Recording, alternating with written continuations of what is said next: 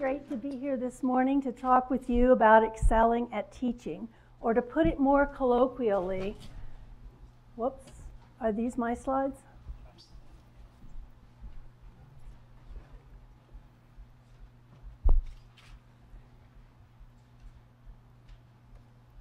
Great, thank you. To put it more colloquially, be all you can be, teach. If you're like most teachers, your career began thinking, my gosh, you mean they'll pay me to do this? It may have progressed to they don't pay me enough to do this. Or even in the worst case, it's a hard way to earn your stripes. We teach what we most want to know, so I come by the teaching of teaching honest. I've had a lot of hard knocks myself. You could say I went to the school of hard knocks, but it's not the only school or even the best. Much is known about how to be a better teacher, and anybody can, and that's what we'll be talking about today. I said I had some hard knocks myself. I'd like to share 3 of them with you. These are my 3 least favorite quotes from student evaluations.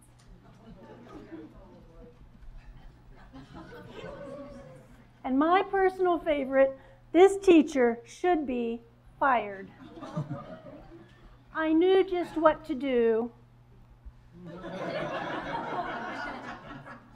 I cried, but when I was done crying, I marched myself up to my office and I said, I have to think more seriously even yet again about teaching. And ultimately, I said teaching shouldn't hurt this bad.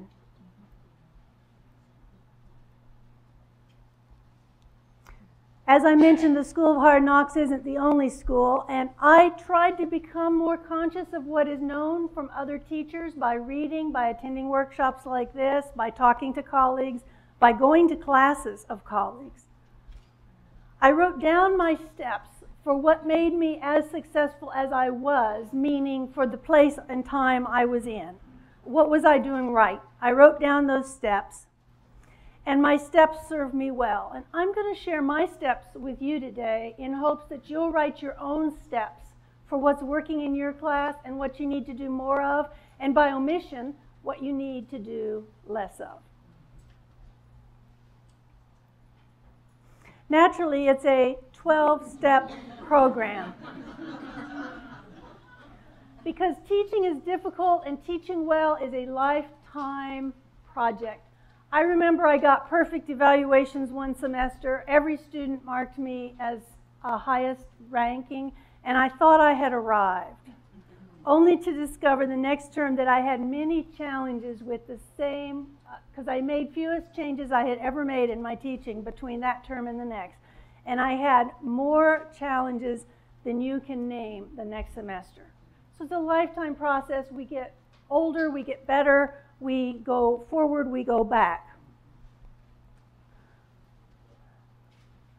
To me, the classroom has 3 elephants in the room: your content, your students, and you.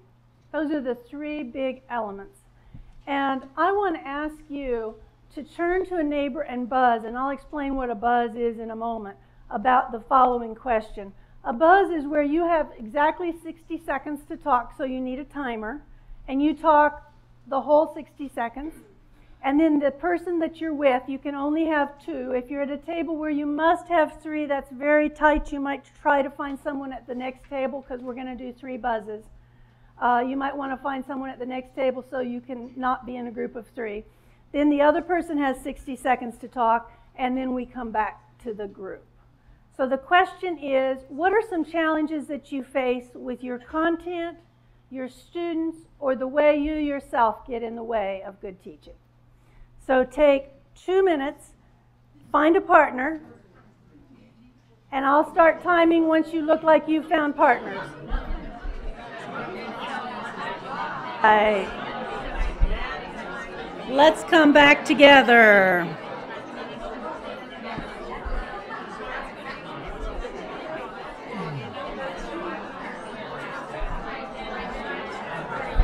If you can hear me, clap once. If you can hear me, clap 2 times. All right, we'll come back together. So if you think of your challenges as you listen to what I'm going to say, I think you'll have a better experience because you'll hear what it is that you're listening for if you listen with a purpose. So that was my idea for that exercise. We'll start with your content, and we'll start with step 1. Answer the 3 questions of course design. I won't fault you if you say there are really 4. There are a number of good questions of course design. From the audience, what would one good question of course design be? What's the learning objective? Thank you. What else? Not all at once. Evaluation. How will we evaluate? Audience, I heard 2. We need 4 now. They're all 3 are right. Yes. How can I incorporate technology? That's an important question. I don't know if it's one of the 3 questions of course design that Fink gives. And how about one more? Schedule. Schedule, that's very important. That would go under audience and schedule. I would put together, like the conditions of the class. I would put the room size, the number, their preparation. I put all that audience stuff together. One more. Activities. Thank you very much. Those are the 3 questions. So what order would you pose them in? What questions should you ask first when you plan a class? And let me tell you, this is counterintuitive for some of you if you're old-style teachers. Yes. What are your goals? What are your learning objectives? Thank you. What's second? Activities. What are you going to do in class tomorrow? That's intuitive, but it's not right. How am I going to evaluate? How will I know that they achieve my goals is right? Thank you. And finally, what am I going to do in class tomorrow? Now, I can tell you that for 10 years I did these backwards.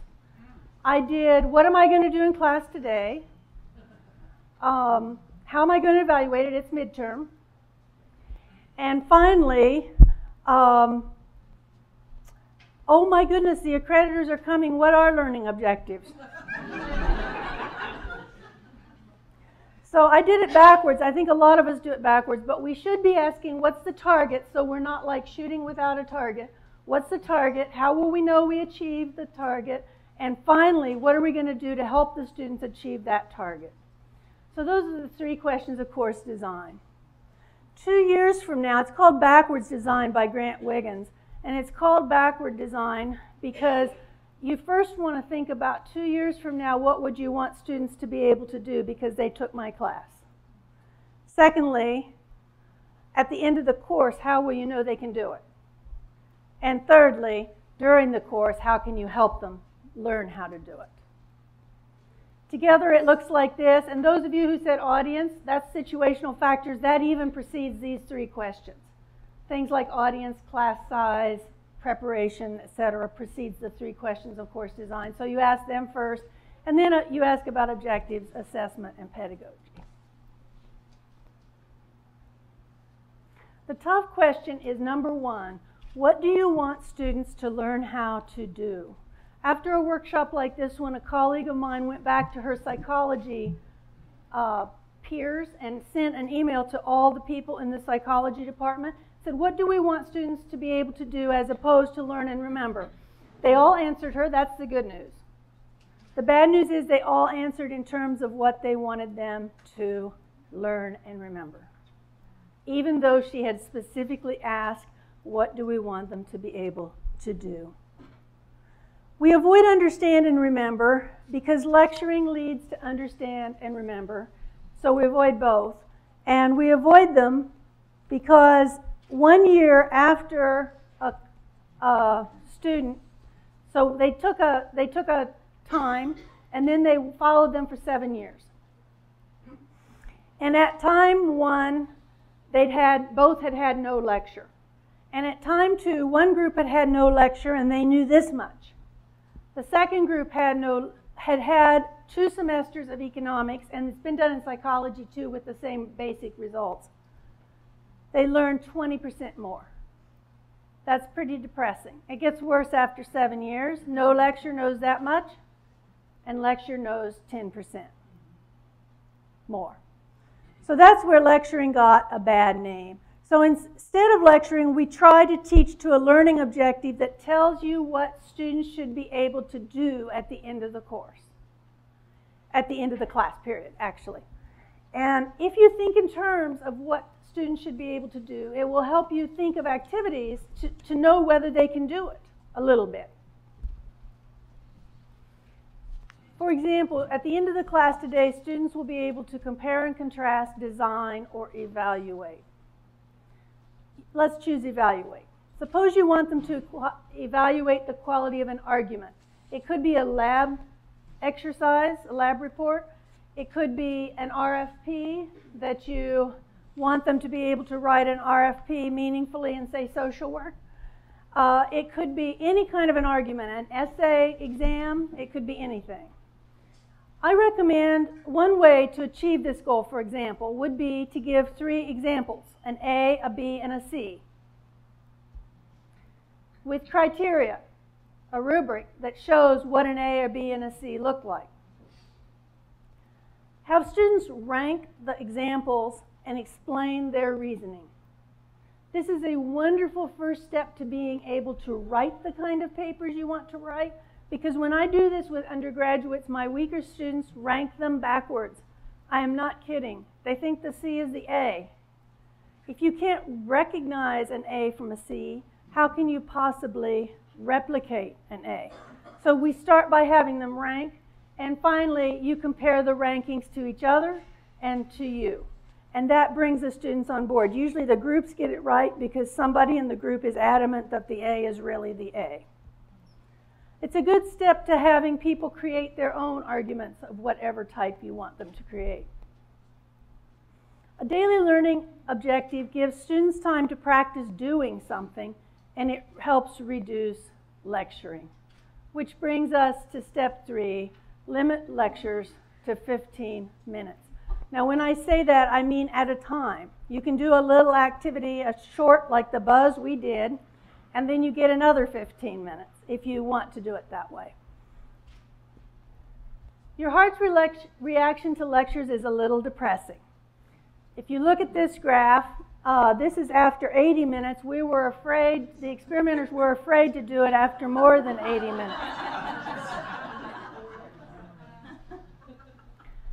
Lecturing can look like this to our students, especially in this day and age with technology. Medical students, retention from lectures looks like this after 15 minutes. This is why you do not want to lecture more than 15 minutes in a row. If you introduce some kind of active learning, any kind, like a 2-minute buzz like we did, or 2 minutes exchange notes with your neighbor and look at each other's notes and talk, anything, you can try to recreate those humps again. It will never be as high as the first hump because people get tired, and as they get tired, they listen less well. But you can, if you insert a little active learning every 15 minutes, you can insert a little bit of energy into the class. But instead, we go by the banker-teacher model. I know it, and you don't, so let me tell you about it, and you write it down. We equate teaching with lecturing. I remember the biggest insult I was ever given as a teacher was a colleague of mine said as I walked down the hall about me, "She doesn't even teach." And I thought, well, I'm there every day. I wonder what she thinks I'm doing. But what she meant was she doesn't even lecture. Despite 25 years of research, we still lecture 85% of class time, according to many reports. And you'll see there are a lot of citations there. There is one important HERE study that suggests the situation may be improving.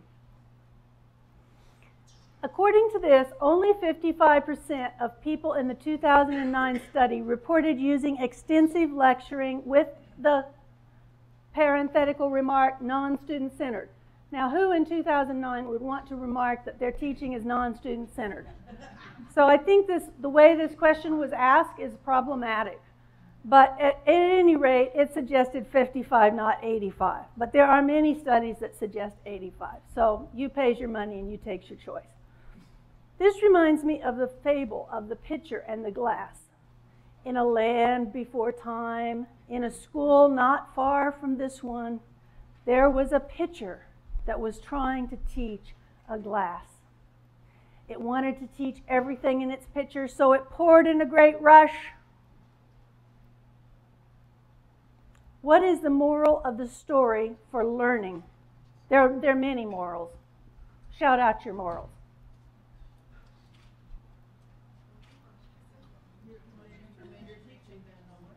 Too much information makes a mess, and you said there's teaching, no learning. They're different.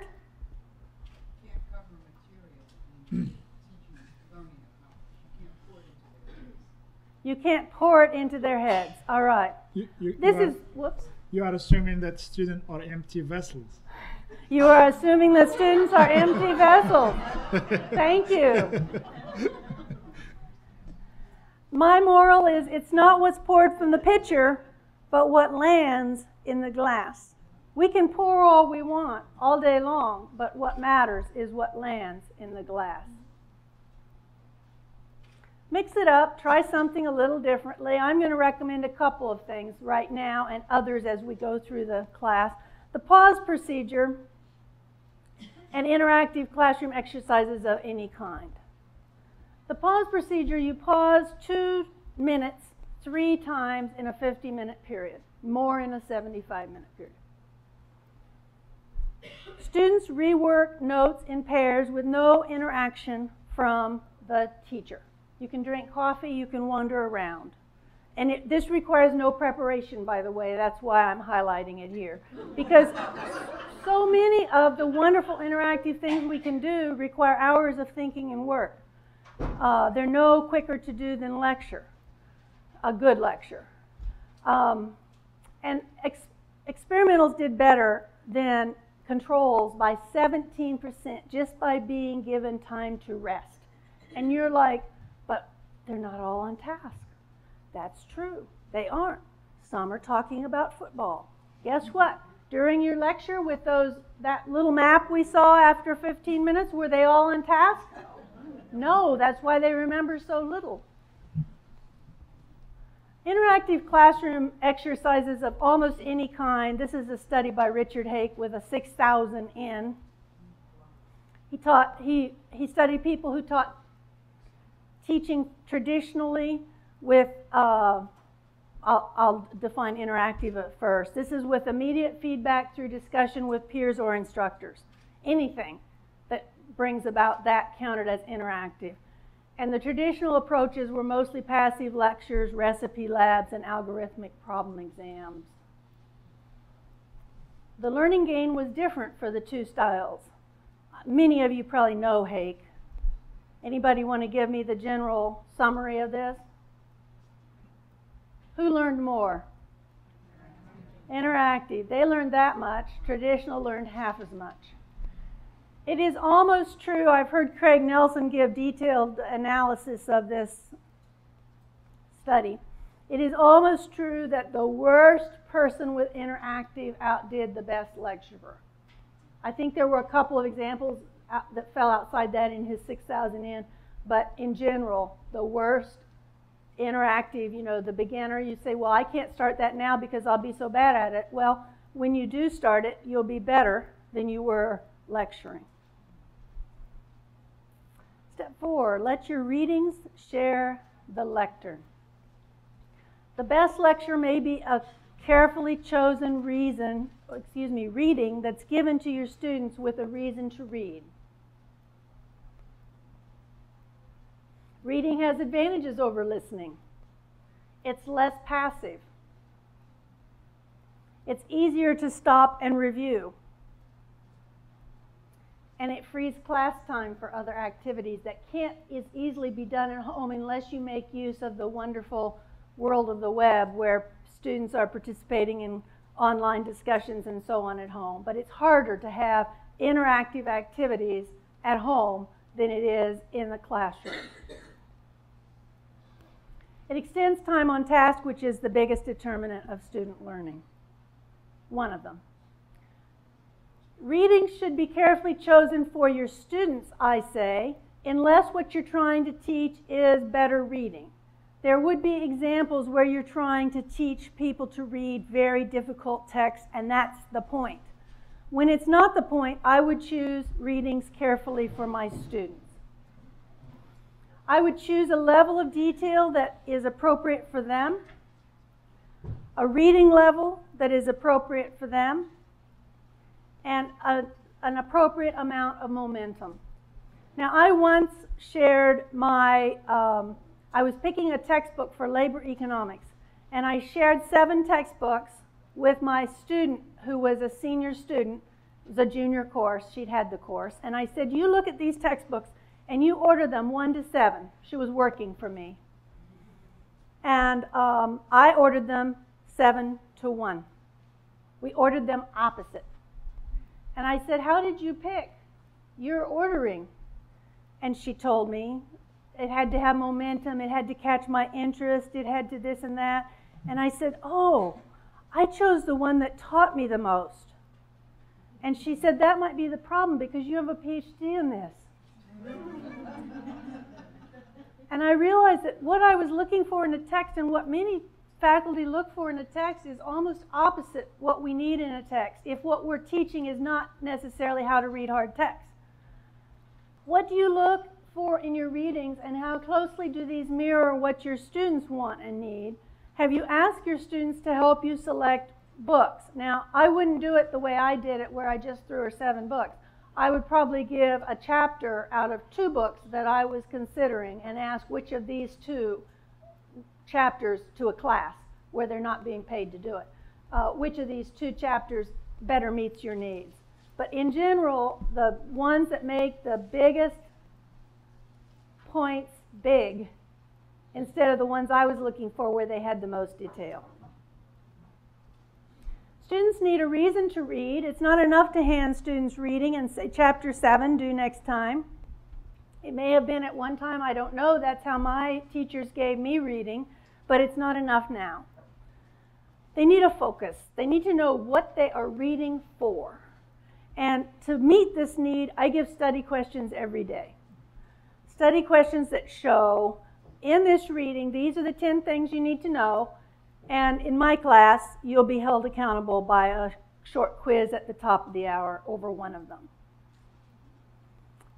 So think about a reason to read for your students.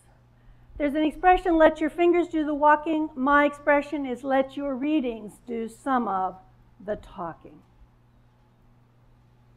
So we're going to buzz for 1 more minute with the same person you buzzed, 1 minute each, with the same person you buzzed with earlier.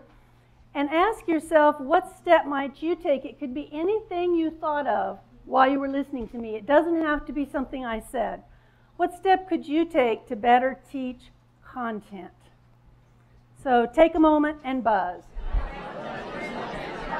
If you can hear me, clap once. If you can hear me, clap 2 times. If you can hear me, clap 3 times.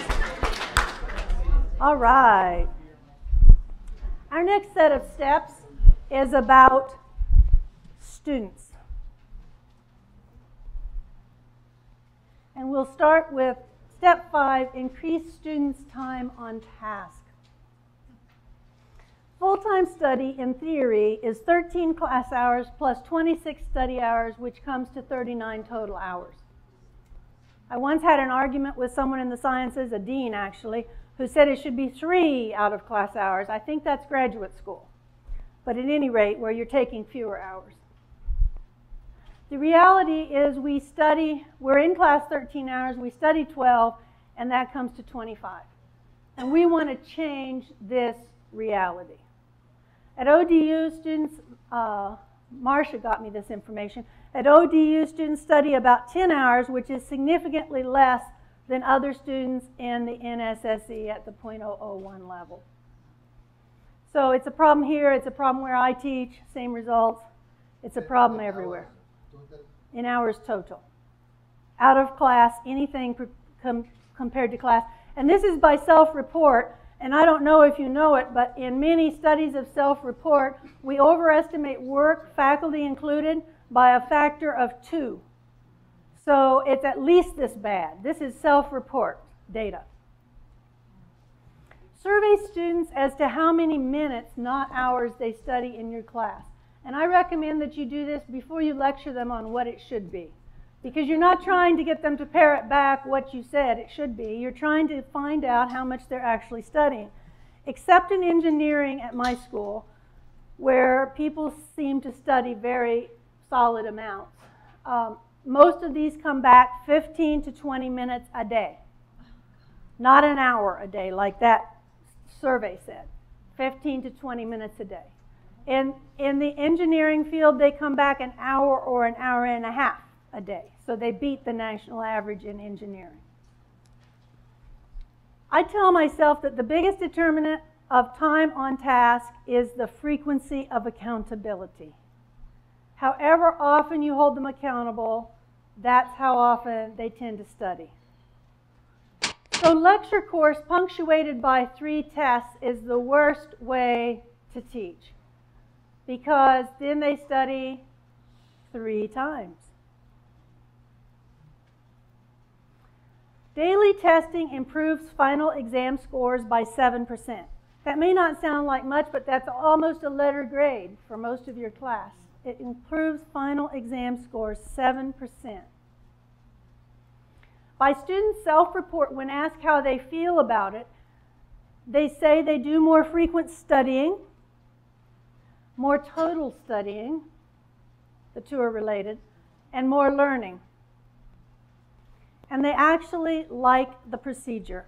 I quiz every day and have for 20 years, and students much prefer it to the pop quiz because they know I'm supposed to be ready and I'll be rewarded if I am, and I am going to use this information tomorrow on a quiz. In contrast, if you do pop quizzes, they always feel like you're tricking them. You know, you knew they were up all night on another project, and there's a big groan in the class, and there's a lot of hostility around pop quizzes. There's no hostility around daily quizzes. The testing effect changes what you know. The testing effect says that when you take a test, it changes what you know. It's not just checking what you know, it's changing what you know. It's not like asking students to pull a book off a shelf. It's more like asking them to write part of a book on a shelf. How can you do this? I mentioned the quiz. Clickers or colored cards is another wonderful way. And neither of them requires grading, by the way, which is an advantage of these approaches. Clickers are great because you can grade if you want to without doing the grading. Colored cards are great because they require no technology. So you never have technological glitches. You just give people a stack of cards that have true, false, A, B, C, D on them. And when you're looking for a sea of blue, but you get a rainbow color, you know you've got a problem. If you're looking for a sea of blue, but you get all red, you've got a problem. And so it's easy enough to do. It's important when you use colored cards to have students hold them near their chest and to raise them at the same time. If you don't do those things, you'll wish you had clickers. Another way to hold students accountable daily is to use the jigsaw method of teaching. And its motto is the best way to learn is to teach. And if you have 4 components, suppose you had 16 students, and 4 components, the math gets a little challenging with this. So if you have a different number of students, it's harder. But let's say we had the ideal number, 16, and you wanted to cover 4 topics that day. Instead of you lecturing on them, you start them in their home groups, this table right here, and you say, you're going to study Thailand. And then you say, you're going to study Singapore. And you're going to study Bangladesh. And you're going to study Malaysia. And then you send them to, that's their home groups where they learn, their expert groups. And then you send them to, I said this backwards, if that's the expert groups, then the home groups, they would go back to where they came from. But then you send them back to a group where there's one Thai, one Malaysia, one Bangladesh, and so on and so forth, one Singapore. And then their responsibility is to teach the material, and preferably you have a little quiz on it at the end, so that they're really accountable. It's my job to teach, and I'm responsible for what people get out of my teaching. It's explained in much more detail at jigsaw.org. But it's another good way to hold students accountable. Step 7, learn to love them. Here are a couple of quotes I'd like you to read about students. Would you care to guess when these were written and by whom? Yesterday. Pardon? Your parents thought of this. Many years ago. And by what kind of people? Greek. Pardon? Greek. Greek.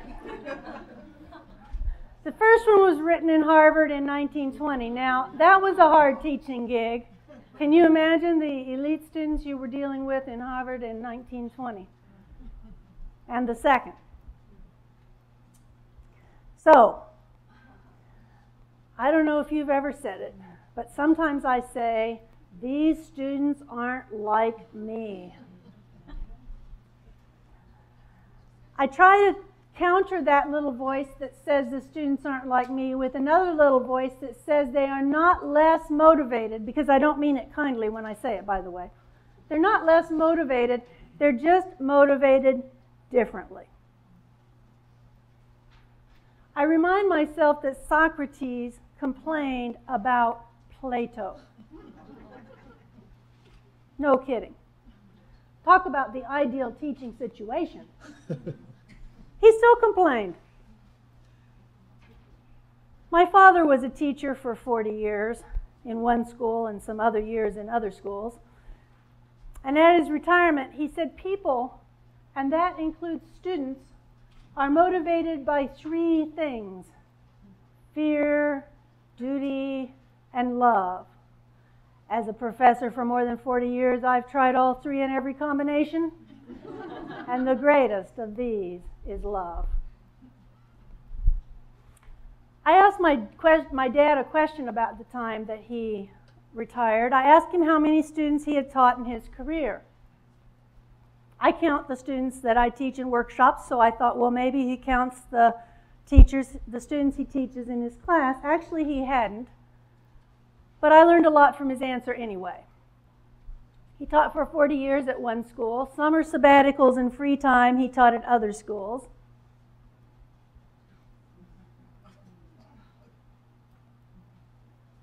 He taught between 8 and 14 classes per year with student enrollment that averaged between 12 and 39. The way he learned this was he went through his old grade books to answer my questions. Remember those old green ones before we had Excel spreadsheets? He taught 5,919 students. 5,919 students. You might wonder why I'm telling you this. It was accompanied by 1 table, 3 graphs, and a 9-page single-space description. What was the point?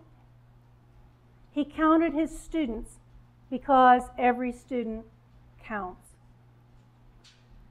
And we have to figure out how to make students count. And I'll give a few of my favorite ideas for making students count next.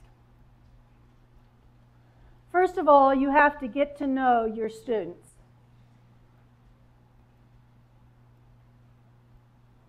And this little clip is a student's way of trying to help us get to know them in the modern age.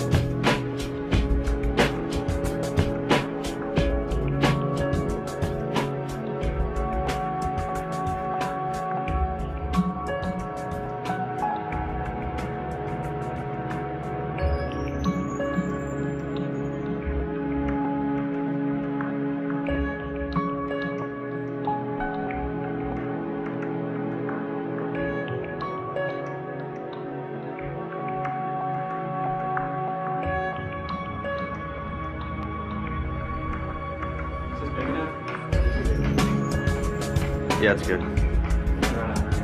Probably.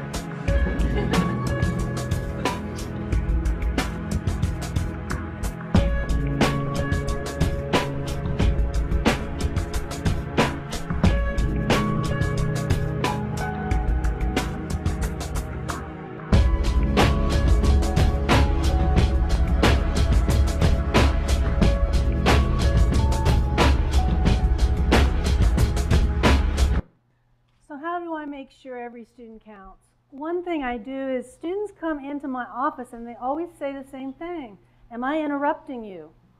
And I have taken to saying, you're not an interruption, you're the reason I'm here. And that seems to take them aback a bit, but it puts in perspective that my office hours in particular are for them. They're not an interruption. I'm hoping they'll come. Advise a student group. I got the most imaginable insight into students that I've ever had by advising a student group and working with them late at night in my home and so on and so forth. Come to class early and stay late.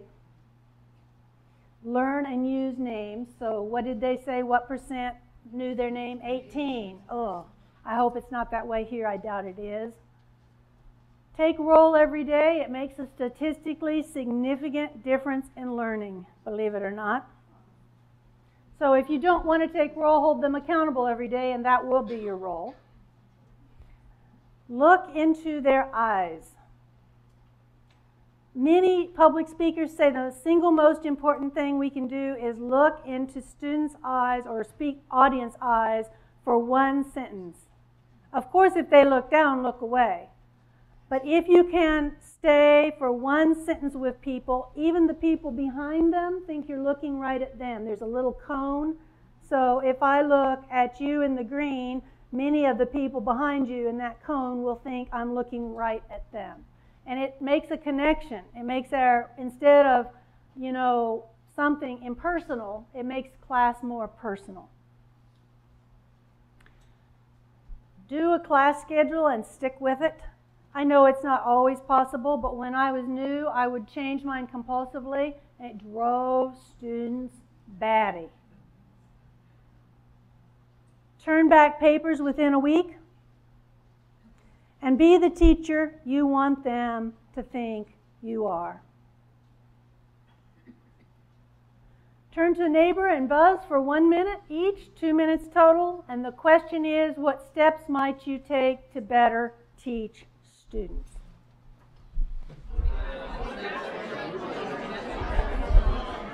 If you can hear me, clap once.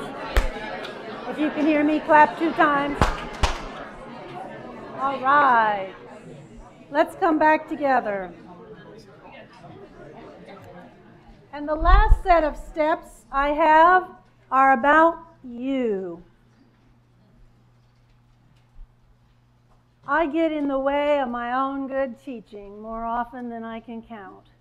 If you've never seen the ways you get in the way of your own teaching, start looking for them, because I think we all have ways that we get in trouble.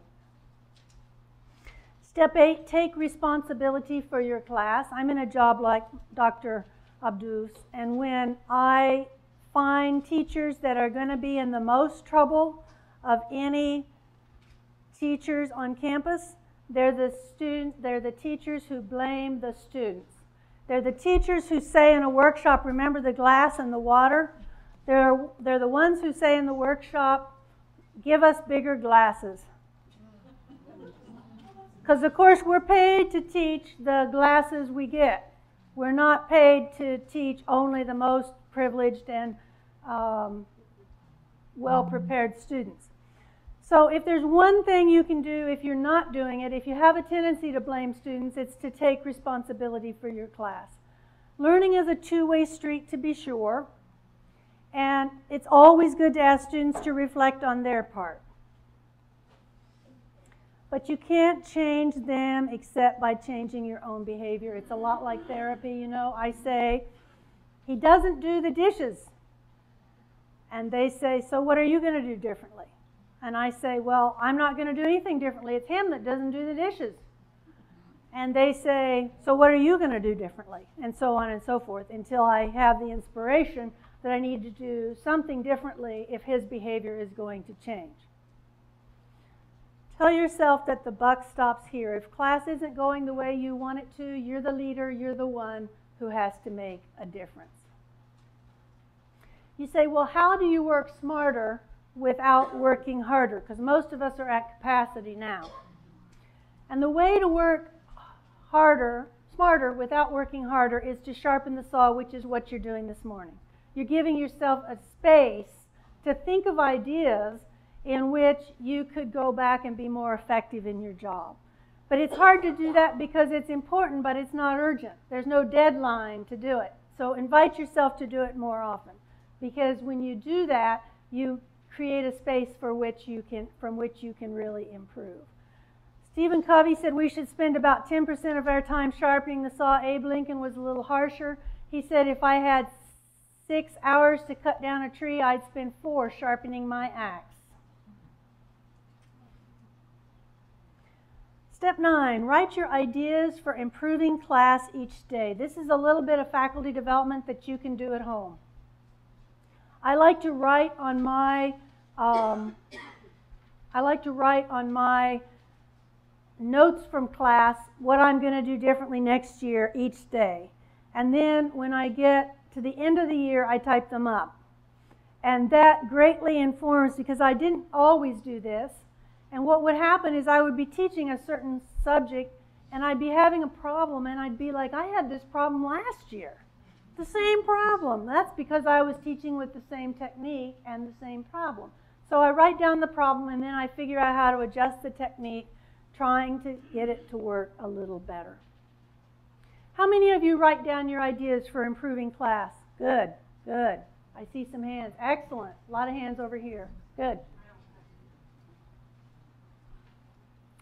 Step 10, give midterm evaluations. How many of you give midterm evaluations? By show of hands. Not too many. Okay. I like to give them 3 and 7 weeks into the semester if I'm having any trouble at all. If it's rocking, I might wait until 7 weeks into the semester. I once gave them every 2 weeks, and I remember telling my students after 10 weeks or so, I know you're tired of these, and I'm not going to give them any more because we've learned a lot, and thank you, but we're not going to give them any more. No, they said, we like student evaluations. They wanted to give them every 2 weeks right to the end of the course. And we were learning a lot from them and adjusting things as we went, but we'd gotten in kind of a groove, and we thought we could maybe escape giving them the last few weeks, but they said no. Students will like student evaluations if they see you using them. I like to do it in a write, pair, share format. I like to have students write alone for 5 minutes, maybe. For the faint of heart, stop right there, collect them, and if you're even fainter, have people read them to you, summarize them for you. So instead of saying something like, when people bring them to the center for me to summarize for them, I say, instead of saying this person is an idiot, he doesn't know anything, I say, the students are not convinced of your complete command of the material.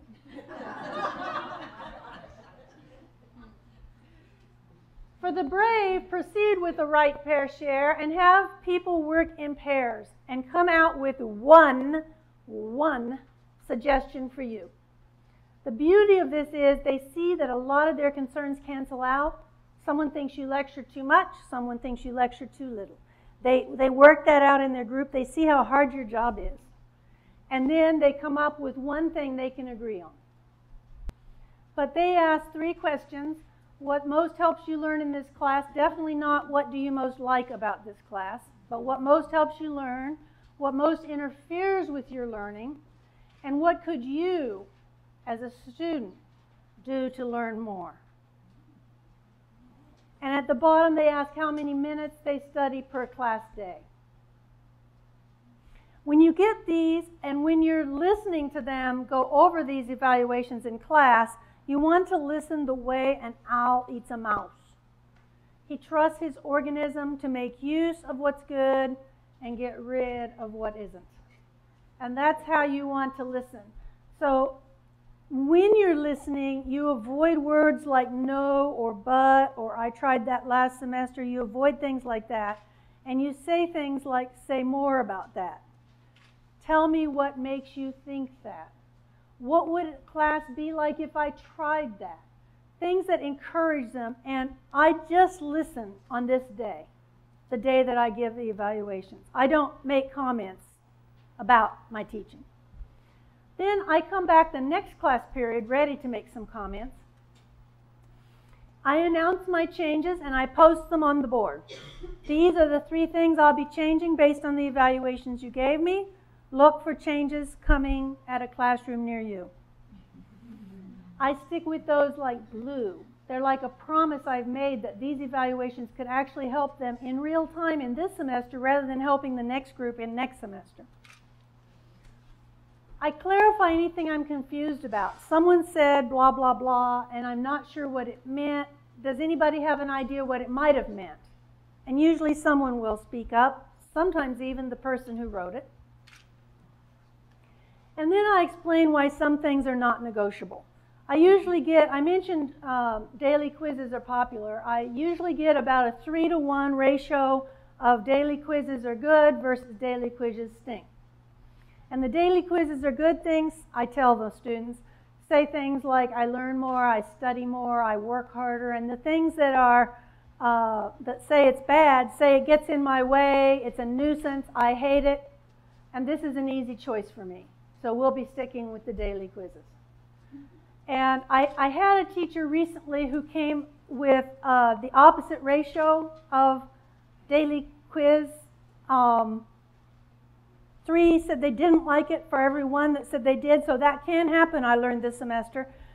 And what she did was she showed them, she made a graph of their midterm, they had 2 midterms at the time they were taking this, and their midterm grades on exams were much higher than the semester before. So she still said it's non-negotiable, even though in her class it was unpopular. And then I invite their changes. I may even put on the board, I may put a lot of things on the board, but one of them may be the number of comments in the high range. So like 7 of you said I need to read more, 5 said I need to participate in class more, 3 said that sort of thing. And I just invite them to ponder those things that they might actually control and be able to make a difference on. This is shown in a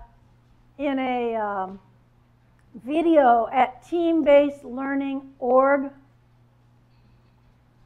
It's a TBL video about team-based learning, but there's one, Assessing Courses and Team Effectiveness at Midterm, that shows you how to effectively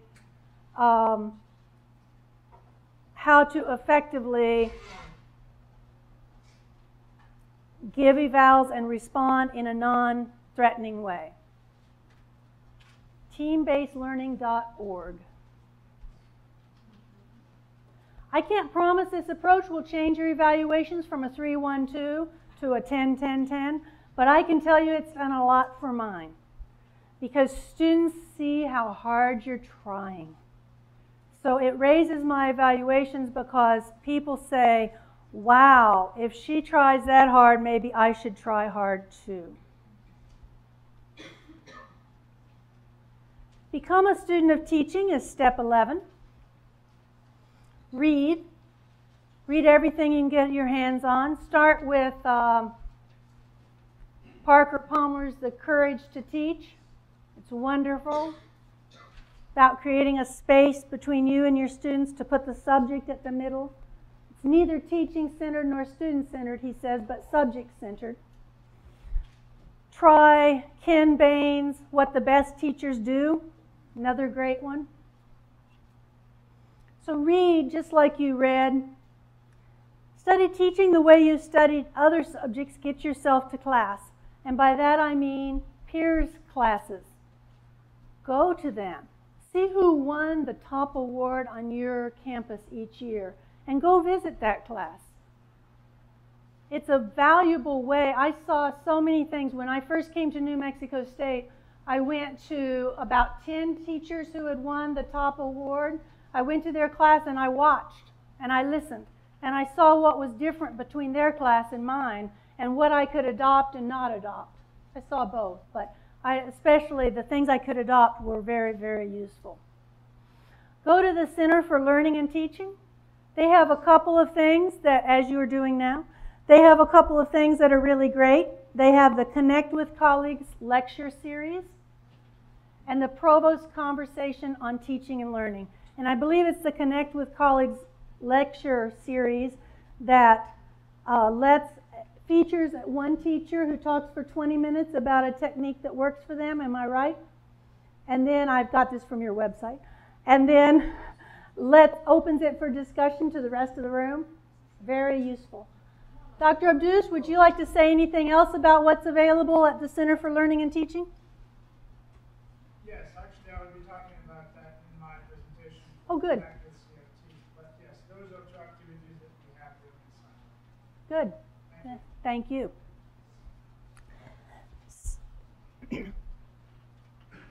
Step 12, write your own steps for success. Every teacher is different, and the subjects we teach differ. To paraphrase Alan Watts on God, he said, I'll say success is like a mountaintop. The way the tops are many and varied. Some are better for some, and some are better for others. It's not like you can adopt someone else's style. As Parker Palmer says, everything depends on the identity and the integrity of the teacher. So your own identity, it's like a fingerprint. You have to teach in your own personal style. Any well-described, frequently adjusted path is better than no path at all. Stop being unconscious as a teacher and start writing your own steps and ultimately your own teaching philosophy. So we'll take 2 minutes to turn to a neighbor and buzz about what steps might you take to be a better teacher yourself. If you can hear me, clap once. If you can hear me, clap 2 times.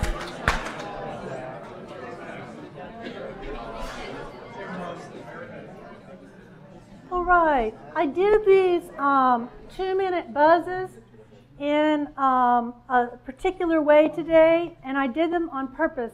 And one is to show you what a 2-minute buzz can accomplish. Just 2 minutes. I timed them. And so if you are lecturing wall-to-wall, and you could take 2 minutes for a buzz or for a note comparison, which is what they recommended in the article that found you can increase your learning 17% with the pause procedure. They just said turn to your neighbor and compare notes. That was the only instructions they gave. This alerted students that they should be taking notes. So you could either do a buzz or you could do a 2-minute compare notes, or you could alternate, but you can get a lot done in 2 minutes with willing participants. Now you were so willing I could have given you 5 productively probably. But I gave you 2 just to show what puncturing a lecture with 2 minutes can do. Okay, I would like to hear from people who are taking something away today, something that you would do differently, teaching your students, yourself, or your content. So what things would you do that I didn't say? I'm the most interested in things that I did not say, but that came to you or that you do in your own practice. Not all at once. You must have been writing something down in these 2-minute periods or thinking some thoughts. Well, I just want to, I love the 2-minute buzz and also the pairing and, oh, thanks. Ooh, sorry. And sharing and, distilling down to one idea from multiple ideas, for instance, of the class. And I just wanted to toss out something that I've used for almost 20 years that I got from Vince Tinto when he was here about 20 years ago. He's, I think, a nuclear physicist at RPI. And in teaching, entry-level physics, he tossed out that he does a 2-minute essay. He calls it a 2-minute essay at the end of every class period. And I have found this incredibly effective. And it's the way I take roll. And I say at the end of class, spit out in 2 minutes on paper, either anonymously or not. You can only take roll if it's not anonymous. Anything you've learned, gained, understood better, have clearer as a result of today's class period. And then also, write out on paper anything that you're confused, puzzled, anxious, question. And in 2 minutes, I collect these, and then it's a great thread for the beginning of the next class period. It's a daily pulse. So, but again, in 2 minutes, it's remarkable what you can really get. It's wonderful. There are variations on that. You often hear it called the 1-minute paper, and it makes a statistically significant difference in learning to use it every day at the end of class. So that's wonderful. And you can ask questions like, what's the muddiest point? What was least clear to you if you've given a difficult lecture? You can ask, what was the main point? You'll be amazed at the variety in answers you get, because we often don't communicate the main point, and that helps us learn how to communicate what the main point is. Question, Carol. I always used it before I had to teach online. Since I teach online, I no longer use it. How can you do that effectively in a distance format? Because I always used it, I was taught it. I'd like to hear audience responses, but what I do is not quite that, but I have students write on the discussion board. I have students write on the discussion board something that you can have them write on the discussion board, a question they had and the answer they would give to it, or the main point, or something muddy, once a day for me. I have them do it every day on the discussion board before they come to discussion, because it primes the pump. Then we have things to talk about. What did you think about what Mary said yesterday in the discussion board? And to review, here's what she said. What's your reaction to that? So it primes the pump for discussion, so I use it every day. Do other people have online suggestions for her? Do you have an online suggestion? No, this is different. Anybody? Did you want to say one more thing before we pass it? All right, go ahead. What I do with my students, I put them in groups if I feel it's a difficult problem for any student. But I put the stronger ones with the weaker ones, and then we have discussion after a quick break. Great. Stronger with weaker. So you don't let it be random where the people with the same social circle will be sitting together. Very well. You. Other things you try or that work for you. Yes, we've got one back here. Sometimes I do activities. I teach medical terminology and multi-games with words. But when I put them in groups, I have opportunities. I have students who are stronger and who are weaker, and the weaker students will not always participate. Should I maybe do more groups? What should I do to get the weaker ones to participate? It's a difficult question.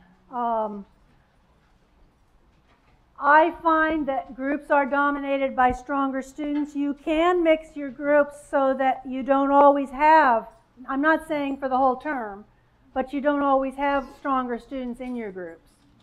That puts pressure on weaker students to participate because that's who's in the group. I wouldn't do it for the whole semester, however, like team-based learning, but for a short time. Are there other responses to how you get weaker students to participate in groups? The other thing I do is make them very small. I like groups of 3. Groups of 2 are even harder to hide in.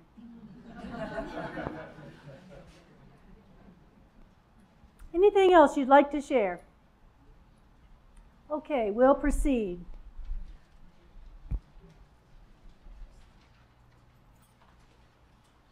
I want to take a moment to thank our sponsor, the Center for Learning and Teaching, and particularly Dr. Abdus for bringing me in. Thank you so much.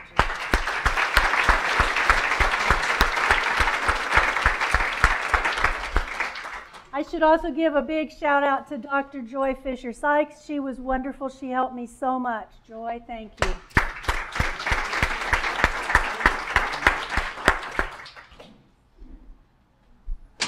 I'm going to let you work on your evaluations for 2 minutes, surprise, surprise. And you can work on them as we're closing out as well.